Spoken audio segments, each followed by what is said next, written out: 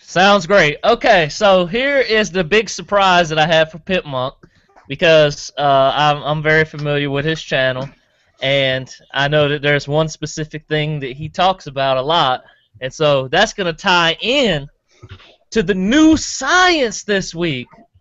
So let me go ahead and get this screen share going, and we're going to talk about this new science.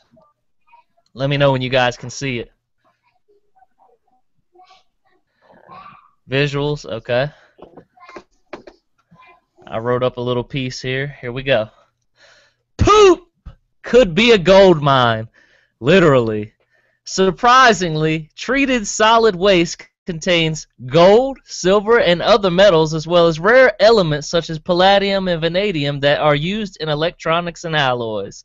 Now researchers are looking at identifying the metals that are getting flushed and how they can be recovered. This could decrease the need for mining and reduce the unwanted release of metals into the environment. If you can get rid of some of the nuisance metals that are currently limiting how much of these biosolids we can use on fields and in forests, and at the same time recover valuable metals and other elements, that's a win-win, says Kathleen Smith, the person who spearheaded this research. How much of a win? How does millions of dollars of winning sound? In their recent environmental science and technology paper, the research group studying the issue calculated the waste from 1 million Americans could contain as much as $13 million worth of metals. That's money that could help fuel local economies. At $280 per ton of sludge, the money is just coming out of our asses. One of the problems facing the research is that they have no knowledge of all the other valuables that may be in our poop. Smith and her team are on a mission to find out exactly what is in our waste. We have a two-pronged approach, she says.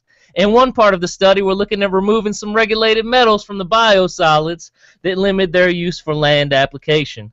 In the other part of the project, we're interested in collecting valuable metals that could be sold, including some of the more technologically important metals, such as vanadium and copper, that are in cell phones, computers, and alloys, Smith said. To do this, they're taking a page from the Industrial Mining Operations Method book and are experimenting with some of the same chemicals called leachates, which this industry uses to pull metals out of rock. While some of these leachates have a bad reputation for damaging ecosystems when they leak or spill into the environment, Smith says that in a control setting, aka coming out of your ass, they could be safely used to recover metals in treated solid waste. Boom! New science this week. Poop! Pipmunk, does that make you want to go take a shit? It does, but you know, it's calling it leachates. Why don't they just call it leachits? I don't know. I don't know if I was mispronouncing it or not. I've never came across that word before. I've never heard of poop being expensive. That's pretty... Okay, hold on. Let me get this straight. My parents were actually lying, and they do crap money. Yes. Really? In a sense. Thanks, parents. God. I mean, I must stop shitting on all my enemies. I've heard of people being so uptight that they could shit a diamond, but I never knew we had all this coming out of us. So he said the waste from 1 million Americans could be worth $13 million. So basically, we were each shitting out $13 at some point. That's not too shabby. Might want to start collecting our own waste. Who the hell would want that worth job? the effort, though. I know, yeah, right? Where do I sign up? But wait, but it's like shit, man. You don't know what's in that shit. Well, we could collect all the mercury from all the people with the vaccines, right? We'll collect all the mercury out. So. Wait, hold on. No, that's actually kind of worries me. It's like some of these are like really heavy metals, and that means they were in some people at some point. So I'm just kind of like, man, what's going? What are these people eating?